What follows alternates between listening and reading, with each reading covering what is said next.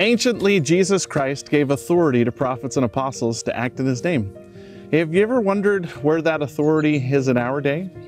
On May 15th, 1829, in a spot not far away from where I'm standing right now, Joseph Smith and Oliver Cowdrey were engaged in a work to translate an ancient record known as the Book of Mormon. As they were studying the record, questions arose about the authority to baptize.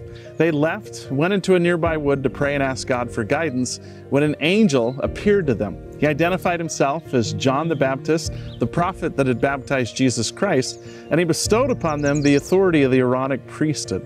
Then directed them to come down here to the Susquehanna River and baptize each other, and afterwards ordain each other to offices within the Aaronic priesthood.